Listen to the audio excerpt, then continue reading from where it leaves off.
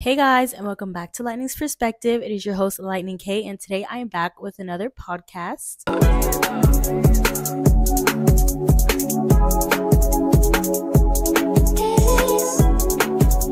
So today's episode is going to be some questions that people don't think to ask. But before we get into the video, I just want to say thank you guys for subscribing. If you haven't already, make sure you subscribe because you're going to want to.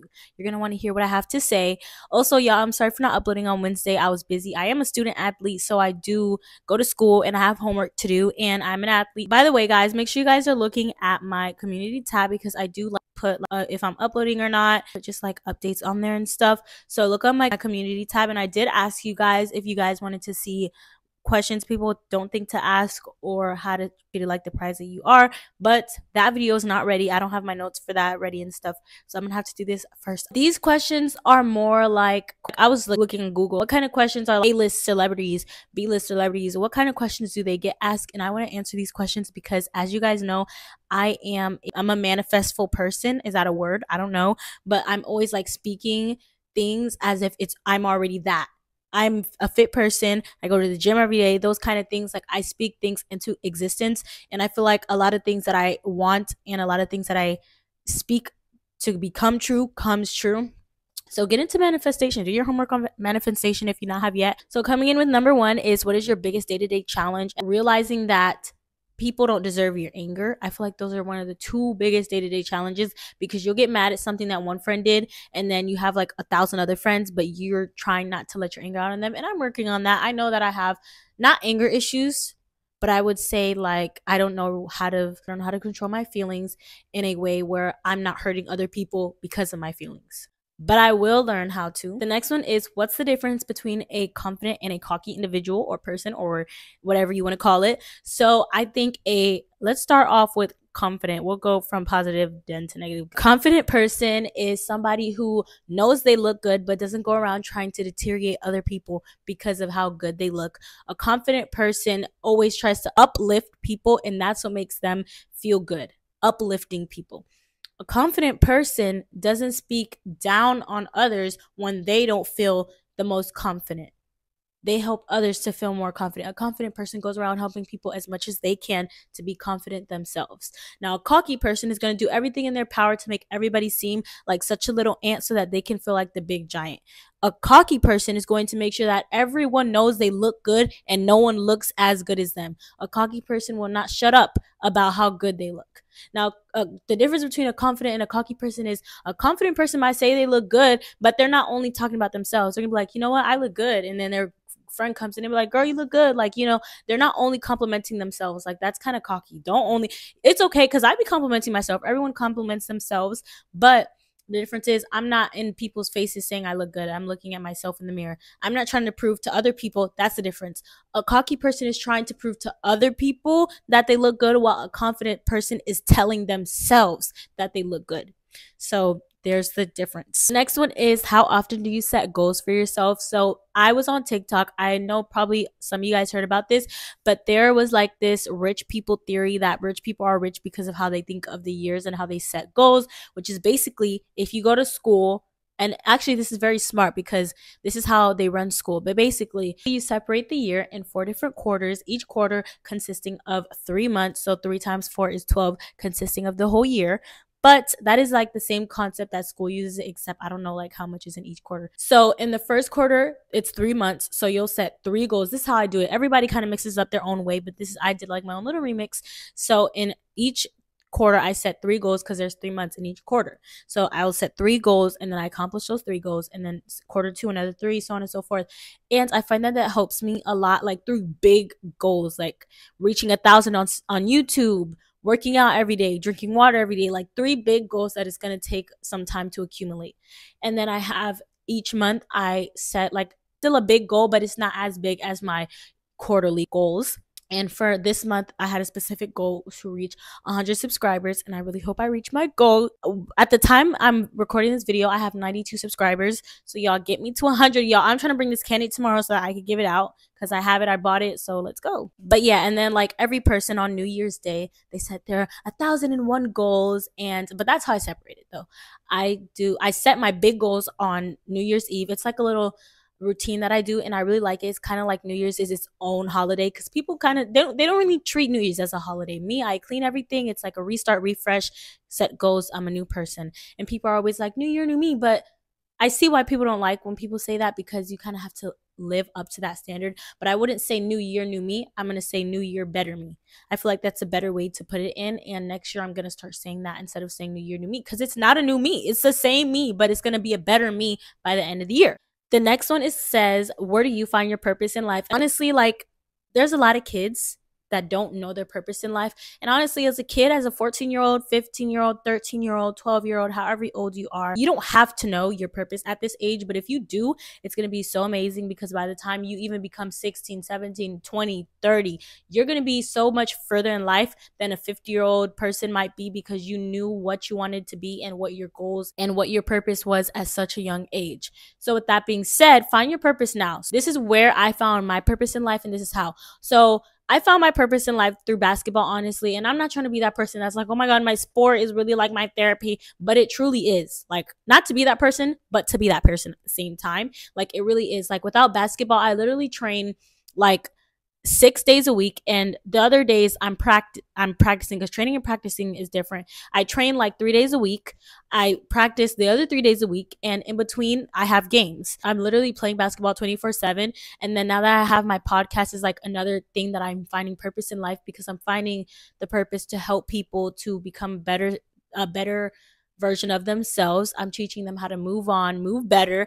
I'm teaching them how to really maximize their personalities and how to maximize their purpose in life. And so I feel like I'm really helping people to move on to the next step. And that's my goal, honestly, with this podcast, to gain more people to want to better themselves. So yeah, that is how I found my purpose in life, honestly. And even though I'm 14 years old and I feel like sometimes I feel like I have it all figured out, I know I don't. And I know that there's much more to come as I get older. And I know that I'm going to have I know I have a deeper purpose and a deeper meaning in life, but I just haven't found it yet. I'm fully aware of that. But as for now, this is my purpose in life. And, you know, this might be my forever purpose. This might not be. Things might change. Things might not. Because you never know what the future has to hold for you. But as for now, podcasting, basketball, that is it. That is my purpose in life. Which leads us to our next question, which is, do you believe people have a higher calling in life? Now, I am beginning my religious journey with God. If you don't already know, go watch my video. So with that being said, you guys, I believe that God has brought everybody on this earth to do something the same way that I believe that he brought me on this earth to do something, because God makes the homeless to teach the rich how to take care of the money, and God makes the rich to give the poor something to look up to, something like, oh my gosh, I want to be like that one day. So I feel like everybody has a purpose in life. That was just like is it symbolic? I don't know. But like, that was just like the basic meaning of, I feel like, the overall purpose of people being on earth, and why there's rich and why there's poor. That's just like the most simple words I could have put it in, like to kind of explain it to like a fifth grader. That was the best way I could have put it. But like in a deeper meaning, I feel like everybody has a higher calling in life. Some people are called to do podcasts to help other people, because I love watching podcasts. And so I just believe that everybody has a purpose in life and that they just need to find it. Nobody is here for no reason. Nobody is here by accident. Nobody is here just to be here. So with that being said, if you haven't found your purpose, I think I want to make a video, honestly, on how to find your purpose in life, find your higher calling, find your true calling, and find what you're really here to do. Because some people are here to be an example for others. Some people are here to help others. Some people are here to do what they want to do, but little do they know they're being an example. Like the rich, they're not rich to show the poor something to look up to. They're not rich because of that, but they don't know that that's their purpose. Same thing with the homeless. If you think of life in a deeper meaning, there's a reason behind everything. You're like, oh my gosh, why am I homeless? Like, I tried so much in school, but I just could never pass. That's why God brought you here, to teach the rich how to take care of their money, because this could be them. Maybe you were rich, maybe you went bankrupt, and they just want to teach. Like, everyone is here for a reason, and I'm going to do a video on that, so I'm going to get deeper into that. The next one is, what have you been most proud of learning lately? I think, honestly, what I've been most proud of learning lately is how to control my feelings, and how to really handle certain situations and how to not react so fast. That's something I'm really like happy that I'm learning. And I'm learning, so obviously I haven't mastered it because I'm still learning it, but I'm happy that I'm learning that because I know that that's a big issue. I tend to just react without thinking, and it leads to me not liking the situations I'm in. It ends up to being like me regretting what I did. The next one is, who do you consider as family? And now this is honestly a very controversial topic because everyone always says family is everything, but what they mean by that is not your literal blood family. When I think of family, I think of people who support me. I think of people who are never too scared to call out my name on the bleachers, whether I can't dribble a ball or I'm so good at dribbling that the person is crossing 8 feet and, I just pass them. And honestly, like, not to toot my mom's horn, but toot, because guys, she was on them bleachers when I was literally traveling to Asia on the court, and she was still saying go Caylee on the bleachers. He's still yelling my name out there on the bleachers. So that's what I mean by family. Somebody who's going to support you no matter if you just started or you're a master at it, no matter if you barely know anything about what you're doing or if you know everything about what you're doing.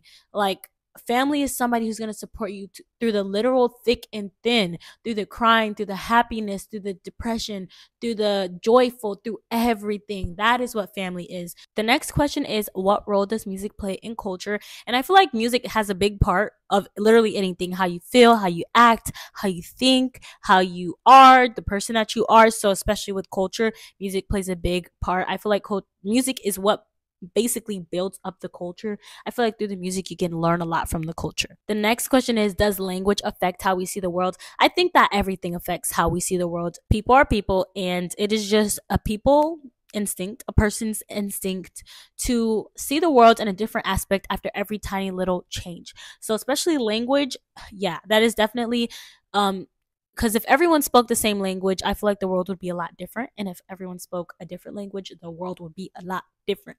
So that is something that you're going to have to do your own research on. I'm a 14-year-old girl. I do not have all the answers, but that is all I can say because that's all I know about that.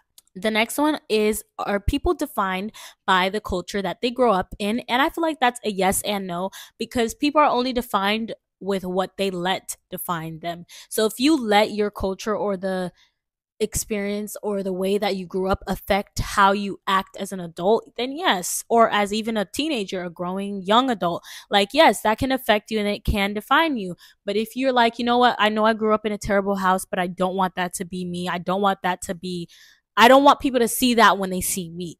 So you can let it define you or you cannot let it define you. I'm going to say yes, it can define you, but if you don't let it define you, it won't. And just don't let it define you. Even if it was a good situation, some people don't want being rich to define them. So, I mean, it's up to you. The next one is, are people better at creating or destroying things? This is actually a question to think about because people are good. Like me, I'm really good with communication at the beginning. But once it's time for me to open up and tell you about my feelings, it's like, I can't, because I feel like I'm going to destroy things and I don't want to be not a home wrecker because it's my home that I'm going to have to wreck. But I don't know. I feel like people are really good at breaking hearts, but they're not good at, I don't know. This is a very, again, I'm a 14-year-old girl that doesn't have the answers, but I'm actually going to try my best to answer this question. So honestly, I think people are better at creating things because people are really good in the beginning. People are always really good in the beginning, but they can never properly break it off, which is why, again, I feel like people are better at destroying things because honestly, I'm gonna be real, most teenager relationships, they start with communicating at the beginning and going strong, but then they both don't feel it and they just don't talk. And it's just like they drift away. There's not a proper breakup. There's not a proper sayonara. It's kind of just no talking. So, but that's not really destroying things because you didn't properly end it, but it is because you didn't properly end it. So honestly, it's both, honestly. So we're going to end it off with the last three, which is, if you could describe humans in 3 words, which words would you use? I would use disrespectful. People are really disrespectful, and that's something that as a humans we need to work on. People can be really nice though, and people do not know how to control their feelings and anger. I know those are not 3 words, but those are like 3 ways I would describe human nature. Second to last one is, which one is more important, the human body or the human mind? And Argue if you want to, because I want to argue. It is the human mind. And why do I feel like it's the human mind? Everybody has their own opinion, so let's be respectful here. But I feel like it is the human mind because no matter what you feel like, there's people in comas all the time, but their mind is still going and they're like, I don't want to die. I don't want to die. I'm not ready. And they're praying to God and they're literally like, it's a mind. Life is a mind game. What you put in it with your mind and with God and with your power with God is what is going to come out. So literally it's everything is mental. Basketball is mental, football's mental, sports are mental, life is mental, everything is mental. So that's what I had to say about that. And the last one to end off the podcast is why do good people do bad things? And I feel like under the right circumstance, any good person could do the wrong thing. So comment down below, if you have any like controversies, not really controversies, but like if you disagree, if you agree, more things to add, some things to take away. Let me know how you guys are feeling. Like really get into an essay down there, y'all. And I could make a part 2, like responding to the comments, y'all. I would do that. Like I feel like that would be a dope video. Like I could do like a video responding to the comments and being like, okay, this is what this and this person said. This is what I think. If you guys have any ideas or any advice to give, comment down below, y'all. Y'all could DM me on Instagram. My Instagram is going to be in the description box down below. So give me any video ideas. Or if you know me personally at school, whatever it is, tell me like some video ideas that you have and I will give it to you guys. But without any further ado, make sure you guys subscribe, like, share this video with your friends. And I will see you guys in the next video. Bye.